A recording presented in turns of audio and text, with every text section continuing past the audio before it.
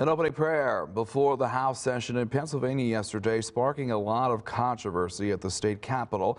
Several lawmakers calling it inappropriate and divisive. It took place moments before the swearing in of the state's first female Muslim lawmaker. Matt Heckel reports. Yeah, well, the opening prayer, typically inclusive and non-controversial. That was not the case yesterday. Today, several Democratic lawmakers saying they're angry by what they saw and heard.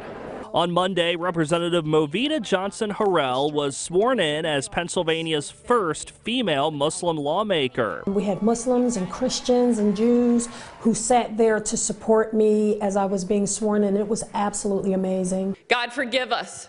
Jesus, we've lost sight of you. Before the swearing in, though, a controversial prayer by freshman Representative Stephanie Borowicz, mentioning several times the name of Jesus as well as Israel and President Trump. Lord, thank you that he stands beside Israel unequivocally, Lord. House Speaker Mike Turzai even seemingly reaching out to cut the representative off as she wrapped up. At the name of Jesus, every knee will bow and every tongue will confess, Jesus, that you are Lord. In Jesus' name, amen. I don't think it was as much a prayer as it was a political statement. And I thought it was blatantly Islamophobic, xenophobic, and discriminatory. Representative Borowicz, as well as Representative Daryl Metcalf, reportedly walking out before Representative Johnson-Harrell's swearing in. Which is insulting. Governor Tom Wolf met with the newly sworn-in representative on Tuesday, saying he apologized. I was horrified.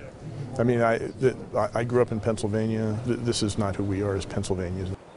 And we have reached out to Representative Borowicz and Representative Metcalf's offices today. So far, we have not heard back. In Harrisburg, Matt Heckel, 18 News.